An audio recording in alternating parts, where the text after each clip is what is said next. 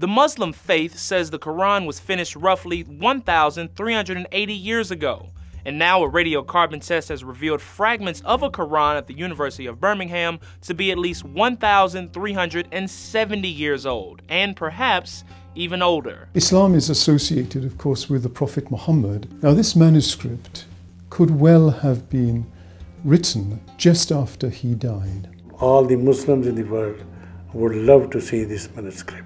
The radiocarbon analysis indicates the manuscript was written sometime between 568 and 645 CE, or Common Era, and the Prophet Muhammad is believed to have died in 632 CE. The University of Birmingham also says that the radiocarbon testing is 95% accurate. The fragments are written in Hijazi script, which is a collective name for a group of some of the oldest Arabic scripts. According to the New York Times, the manuscript is part of a collection of more than 3,000 documents from the Middle East amassed in the 1920s by Alphonse Mangana, a theologian and historian. The Middle Eastern excursions were funded by the famous Cadbury family. The fragment comes from chapters 18 and 20 from the Quran, and according to a Birmingham professor, the words help solve a long-standing debate among many historians about if the holy book reads now the way it was written then. The parts of the Quran that are contained in those fragments are very similar indeed to the Quran as we have it today. Which could mean not much has changed in the hundreds of years since the Quran was written. The University of Birmingham plans to put the incredible find on display in October